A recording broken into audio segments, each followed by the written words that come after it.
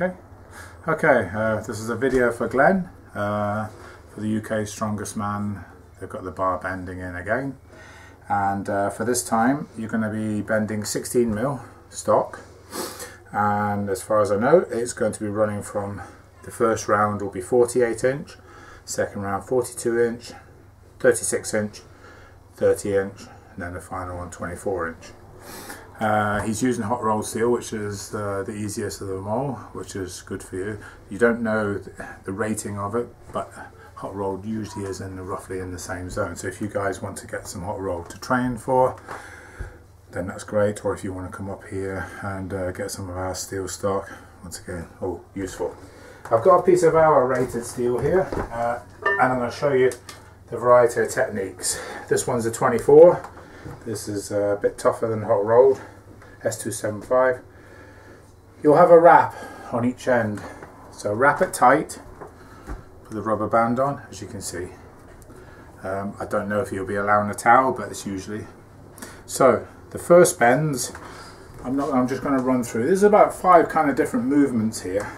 The first one will be the across the knee. So usually what you'll do, holding on the ends, you'll either pull across the knee, pushing down, or you can get a bit more movement if you can stand and have balance to pull under the knee and pull it that way. Okay, so you'll get the bar to whatever bend, and in that position you'll take it under the leg. Whatever way you want to pull, you'll have it under there. So, oops, sorry, that's the wrong way.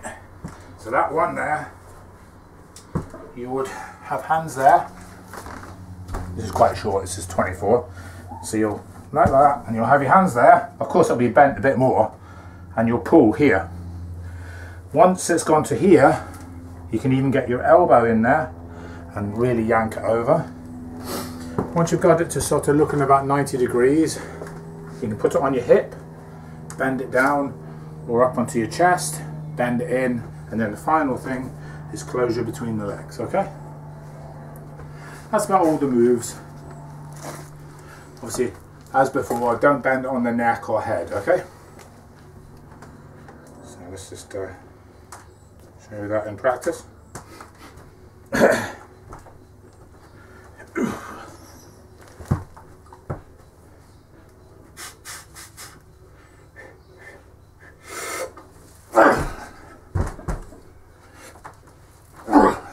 Transfer over. Got here, I've got the both hands on like I said. It's up there in the groin. Over. Can I go from there? Might be able to, just try it. I've got it that far, but I can bring it to here, as I said before. You can bring it here. No, that'll be on the longer bar, I won't bring it to there. Trying to show you the different styles. Up here, there you go, a bit more, and then maybe in between the legs now. Heels together, see the heels, and then squeeze. Heels again, closer, and then squeeze, and then we're done. Just like so.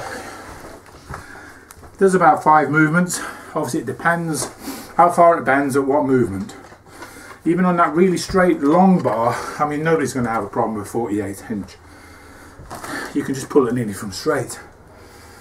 But you've got 75 seconds. I'd get a middle bend under your knee with the exact bend so it doesn't cause a problem anywhere else. I hope this is alright, Glenn. And good luck everyone, and as I say, if you want to contact me on Facebook or anything, and I think I'll be there on the day anyway to help out as well. So, cheers.